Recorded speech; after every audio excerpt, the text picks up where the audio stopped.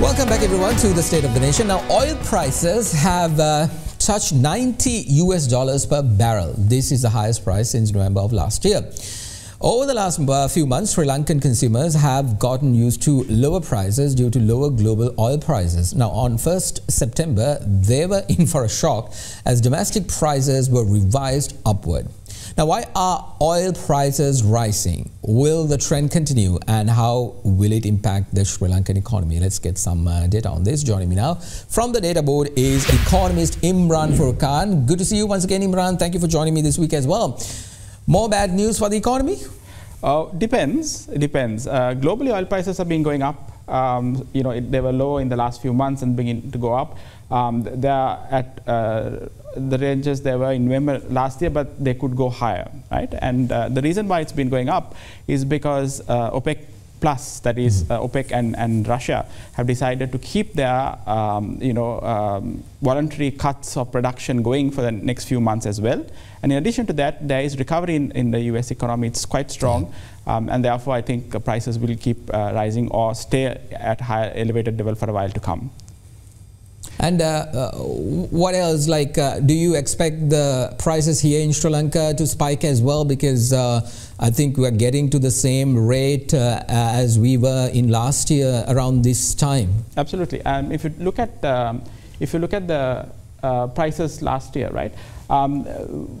In the middle of the year, when oil prices were low, let us just take diesel at 310 or octane 92 at 318.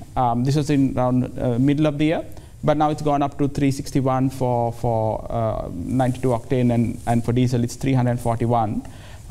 It's very clear that when you go back to the charts, basically it mirrors what's happening in the global crude oil market. So lower here, going up now. It could be even much higher than this, going forward.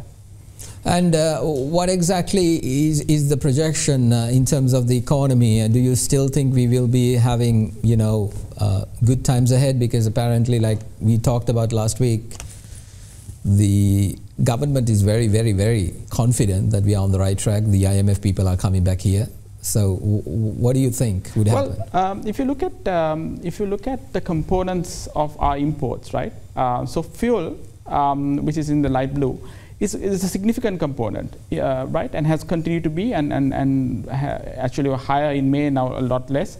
And also there are intermediate goods which are made from crude oil as well. So the price of crude and its impact is very big on the economy, and also fuel for electricity generation as well. It's quite high as well. So I think the CEB has asked for another increase in electricity tariffs. So I think if oil prices keep remaining high, I think that we have to start planning for this in terms of the economy. And I think the good times in terms of low oil prices are gone for a while, unless there is going to be a massive recession in the US. They might actually could return if the Ukraine war comes to an end. Well, that depends on how Russia and others react, because one of the things that people are not noticing is that Saudi, Russia, they are beginning to keep oil prices high by cutting production, because they realize this is their prime product, right? And they don't want to lower the price of this product at any cost. So I believe that even if the war ends, these countries will keep prices high. Everyone wants to make a buck, Imran. All right, we have to leave it at that. Economist Imran Furkan at the data board. Thank you very much.